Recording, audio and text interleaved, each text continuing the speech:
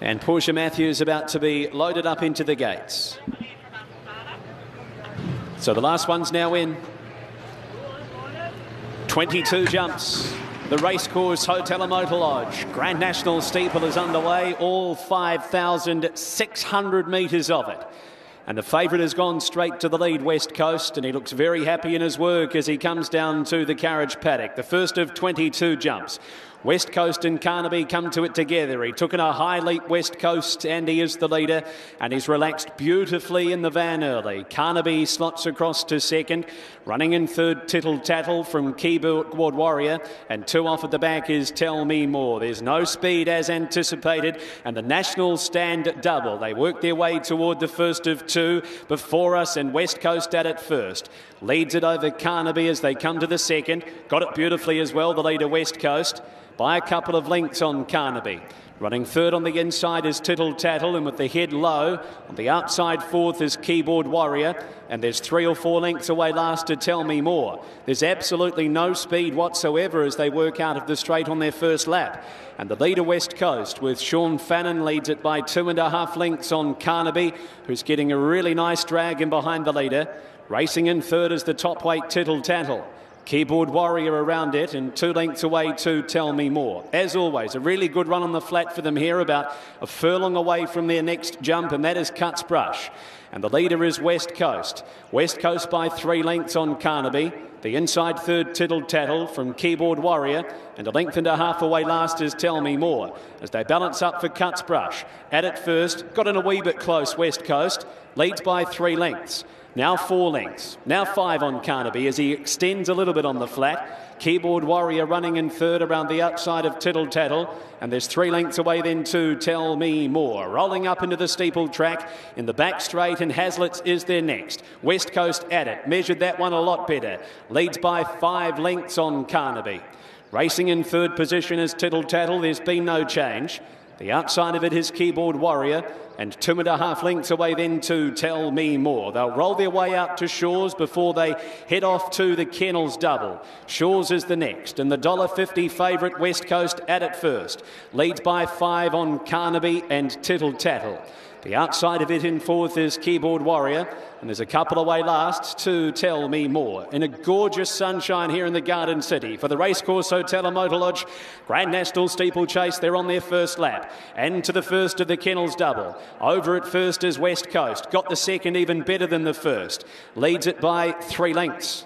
Carnaby is second around the outside of Tittle Tattle, and then Keyboard Warrior, and there's a break of 4 lengths away then to Tell Me More. The Racecourse Hotel and Motor Lodge 1,000 metre brush on their first lap is next. West Coast came to the first, putting on a really gorgeous jumping display as the favourite, and they've left them alone in front. Leads by 3 on Carnaby to the outside of Tittle Tattle, as Carnaby just getting up on the bridle a little, improves to a clear second. Following him is Keyboard Warrior, and 4 lengths away then to Tell Me More. One of our favourite jumps here at Riccarton Park. Jumbo is next, and they'll come around and complete their first circuit. West Coast over at first. Carnaby took it quite awkwardly, but he's holding second around the outside of Tittle Tattle as they just close the gap on the leader. Fourth in the race is Keyboard Warrior. He's been relaxed okay through the run, and 2.5 lengths away then to Tell Me More. They complete their first circuit and work around the straight. They're inside the 2-mile mark. The leader is West Coast. It couldn't have been a better lead for favourite backers. And the carriage paddock will be the first of 3 jumps before us. Comes to the carriage paddock, does West Coast. Had a look at it and over cleanly. By 1.5 lengths on Carnaby. Tittle Tattle to the inside. She's been very relaxed through the run, the toppy. Then Keyboard Warrior, and 2 lengths away then to Tell Me More. To the National stand double, the second of these jumps. Won't be here the next time they work around, and we're halfway home in the National. At the first of 2 before us. West Coast over it, comes to the second, and he took in a mighty high leap, but he leads the field. We've lost the jockey aboard Keyboard Warrior. Portia Matthews has been dislodged from the saddle, so we're down to 4. She's up on her feet and she's okay. So the leader, West Coast, works them out of the straight by a length on Carnaby. Now the riderless horse is going around to pester the leaders. Running in third position is Tittle Tattle, and a length away then to Tell Me More, as the riderless horse has improved around the outside of West Coast, who will angle off its back and guide the field out toward the Steeplechase track. And Cuts Brush will be there next, as the speed has finally gone on. The leader is West Coast by 4 lengths on Carnaby to the outside of Tittle Tattle, who's made good ground the inside, and 4 away then to Tell Me More. West Coast at Cuts Brush. Oh, he got in awfully close, but he leaped over it by 4 lengths on Carnaby to the outside of Tittle Tattle. There's been barely no change other than losing Keyboard Warrior from the race, and he's out well clear from the field. The last of the chances is Tell Me More. To Hazlitt's goes West Coast. Goes to it and over cleanly. Leads them by 5 lengths on Carnaby.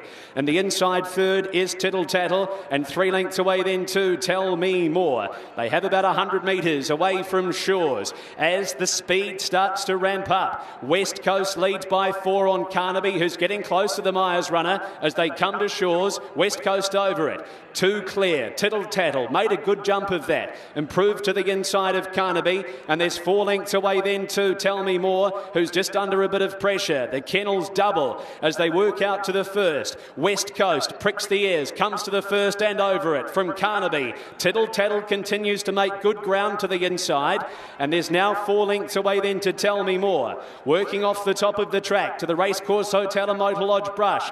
Fannin just starting to put the pressure on West Coast. Comes down toward the next with a 4-length lead on Carnaby. He made a good jump of that. Tittle Tattle holding third, but she's under a hard ride, and there's 5 lengths away then to Tell Me More. But West Coast has put a gap in them down the side. They're about 100 metres off Jumbo. West Coast leads Carnaby. Then came Tittle Tattle, and dropping off Tell Me More. West Coast comes to Jumbo. Leads by 6 lengths in the National from Carnaby. Then came Tittle Tattle and a break off to Tell Me More. There's 2 jumps left to go. 600 metres left to travel for West Coast, and he leads them by 8 around the corner. Carnaby holding second. Tittle Tattle's under a hard ride. She's holding third for now, and they're well clear of Tell Me More. Round the corner comes West Coast. Down to the carriage paddock, 2 left to clear. He came to the carriage paddock. He went through it with a 5-length lead on Carnaby. There's 6 lengths away then to Tell Me More. Tittle Tattle rather from Tell Me More. But at the 250 metres, West Coast just has 1 more jump for national glory. He's 8 lengths in front from Carnaby. Then came Tittle Tattle. West Coast, he came to the last. The counter punch came about a lap ago, and it's an uppercut to finish them off. Away he goes. It's 7 nationals for Mark Gulligan. The first one in the saddle for Sean Fannin. West Coast, a brilliant win of the Grand National. Second across Carnaby. Third in Tittle Tattle. Tell Me More jumped the last fence and will complete the course in 4th. And the jockey came off Keyboard Warrior with about a lap to go. And the horse has been recaptured. Jockey is okay, and the National is over. It's Mark Gulligan, the greatest of all in terms of wins in the Grand National. That's 7. And it was a comfortable watch. All he had to do was clear the last fence. There was no pressure for about the first 2 miles of the race. Sean Fannin put the pressure on.